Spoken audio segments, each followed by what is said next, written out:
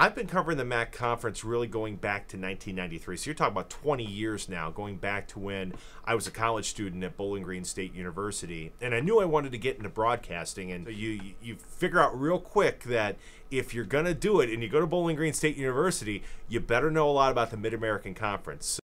The MAC has certainly had some woes in the beginning, but it was one sport that propelled the conference forward.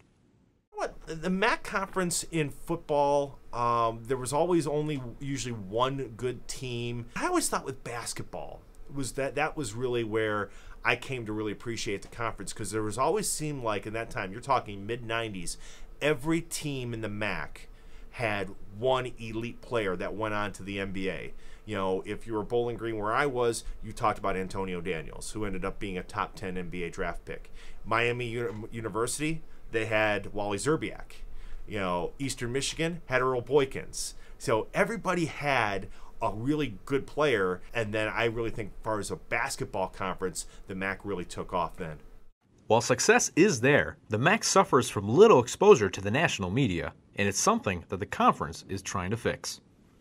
The MAC signed a TV deal a couple of years ago with ESPN, and now you have virtually a game of the week on national TV for the entire month of November. That's huge. I think it's one of the main reasons why a team like Northern Illinois was able to rise through the ranks last season and make it to a BCS bowl game.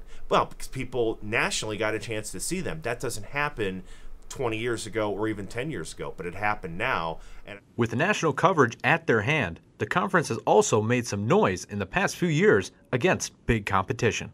You know, Bowling Green played Alabama to a virtual deadlock. Bowling Green played Ohio State tough for 3 quarters.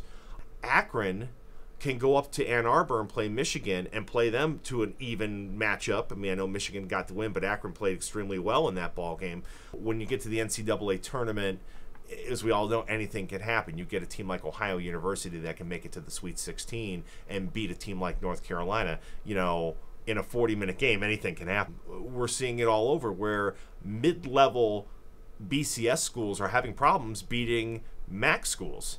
Growth has certainly been seen in the Mid-American Conference, and with many schools stepping up to further grow the conference into a bigger, better powerhouse. I think the future of the MAC's very good. I have a lot of respect for John Steinbrecher, the commissioner, and his staff and the work that they've done to try to raise the profile of the conference. I think the conference has nowhere to go but up. I think it's going to continue to have sustained growth. The MAC conference has certainly come a long way since its successful beginnings, and with the level of competition increasing, the future is certainly looking bright for the conference. For the ZTV Sports Report, I'm Sartaj.